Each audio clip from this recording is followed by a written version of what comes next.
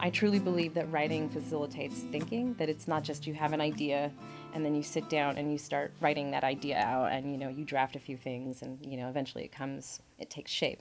I tell my students that all the time. If you expect to have your idea before you start writing, you're going to be in trouble.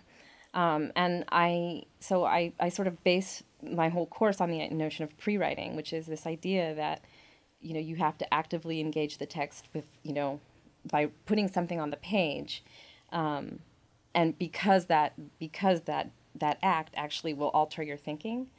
And so one of the things I'll do to honor that, or to recognize that, is I have what I call ICAs, which are in-class assignments. That's all that means.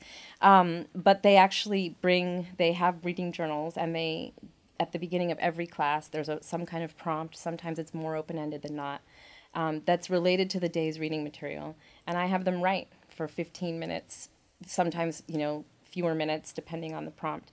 And a lot of times what students will say is one of those writing sessions inspired what they ended up writing their final paper on.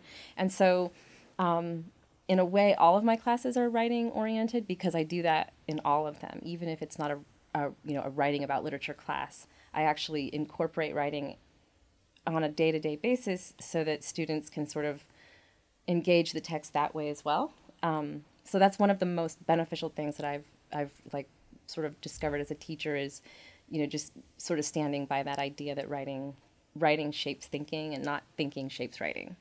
And it works for me too as a writer. So it's a win-win.